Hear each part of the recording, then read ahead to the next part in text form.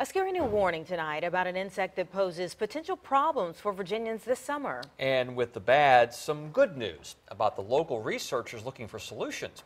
10 on your side, Stephanie Harris is here with the latest on ticks. Stephanie. All right, guys, first of all, that warning from a Mississippi mom. She's urging parents to check your kids for ticks every time they come in from playing outside. Now, you probably heard about some of the diseases ticks can give you: Lyme disease, Rocky Mountain spotted fever, but this one, maybe not. It's tick paralysis.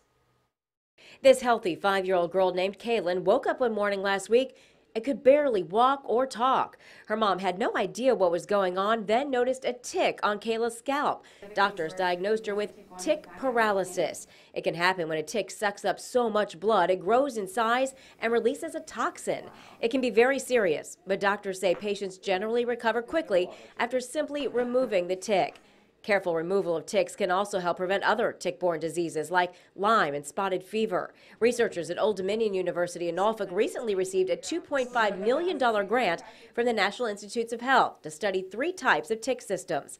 Scientists are also studying a new breed called the longhorned tick that's considered a threat to livestock and potentially people. Being an exotic tick, that's part of the reason for the concern. I mean, it's new to this area, a whole lot of unknowns. You know, I guess New Jersey, Virginia, West Virginia, and now Arkansas. To stay safe, avoid wooded areas and tall grass. Wear EPA-approved repellents, perform tick checks, and tuck in your clothing. If you find a tick on you, grasp it with tweezers and pull steadily until you can ease it out of your skin. Wash the site with soap and water, and call your doctor to see if you should be seen. And if you do get a tick, the ODU research team wants it. Just stick it in a plastic bag and give them a call. We'll put the number on wavy.com. Stephanie Harris, 10 on your side.